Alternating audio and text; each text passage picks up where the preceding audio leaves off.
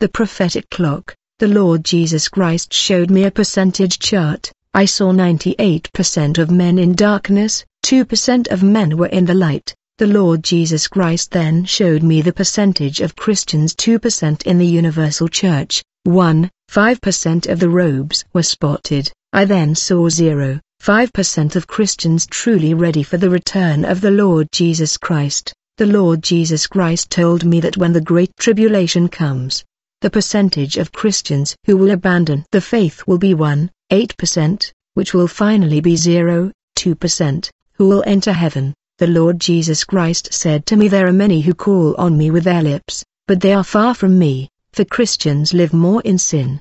The more the day approaches, the more men get warranted. The Lord Jesus Christ said to me, there is a sin that passes unnoticed before the eyes of Christians. Several remain idolaters without knowing it. The Lord Jesus Christ made a screen appear. I saw Christians in a house watching television, pagan program.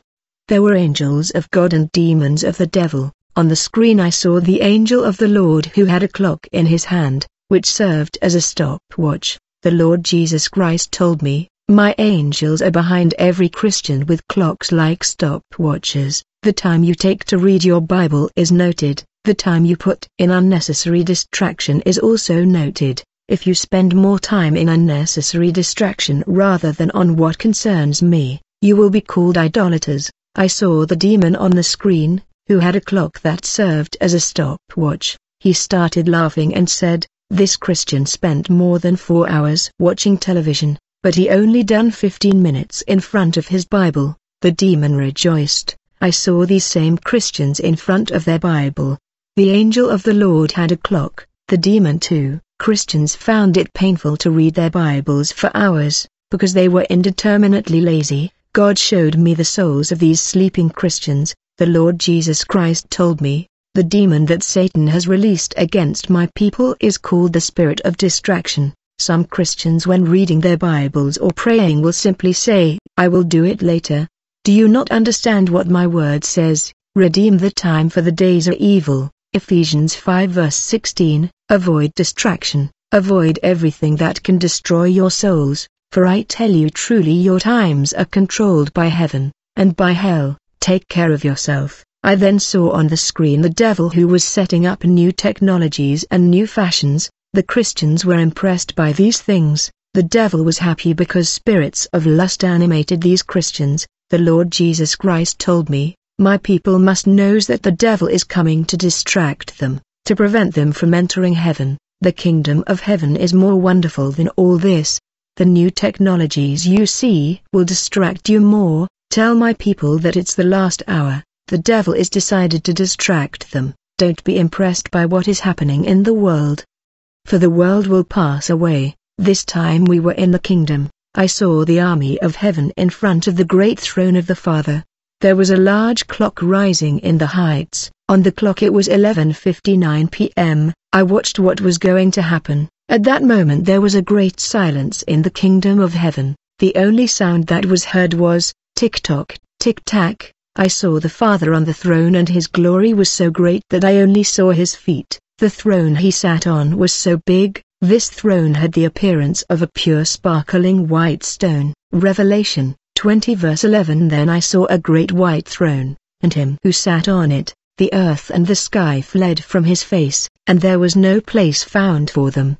He who was on the great throne said, my return is already here, but when I look at the earth, men are not ready. At that moment I looked, and I saw myriads and myriads of angels prostrating themselves before the great King. On the clock there was the minute hand which was about to join the hour hand which was already at 12. The one who was on the big white throne stretched out his hand on the clock, and he stopped the minute hand which was at 59. According to the reading, he who was on the throne said, it is no longer possible for we to add time to men, for we have already warned them so much, but they paid not attention to my warnings.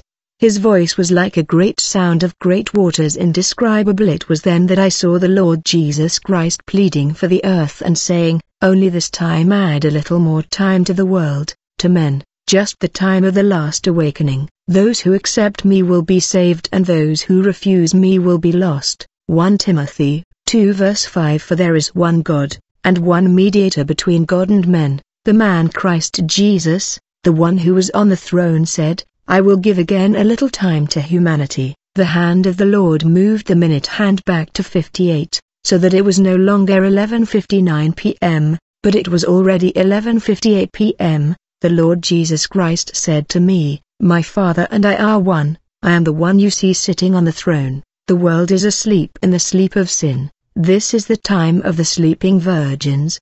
But some of them have their lamps lit. When the bridegroom comes, some will be shocked and will say, We did not know the Lord was going to come so soon. The Lord Jesus Christ showed me the earth, planet Earth. There was thick darkness, however, there were houses that had lamps on. They were shining lamps. The Lord Jesus Christ said to me, Joseph, these lights you see are the Christians who are now ready for the rapture of the church. May God bless you abundantly. Message received and published by your humble brother the prophet, Joseph of Cameroon, for the glory of the Lord Jesus Christ, and for the edification of the whole body of Christ. Pray for us.